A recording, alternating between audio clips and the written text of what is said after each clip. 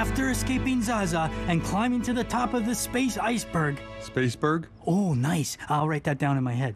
Commander Uranus runs afoul of the gunman brothers, Ron and Mike, but their weapons are no match for Maurice's lava lasso. I like everything so far, but if you want to sell this in Hollywood nowadays, you need strong female characters. Lose some of these dudes. Way ahead of you. I'm going to ask Jodie Foster to produce, Catherine Bigelow to direct, Mindy Kaling to punch it up, plus Emma Thompson is going to play Zaza.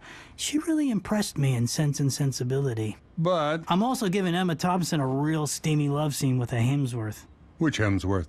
Does it matter, ladies? That's all good, but there's still too many dudes. Jeez, you really got it in for Maurice.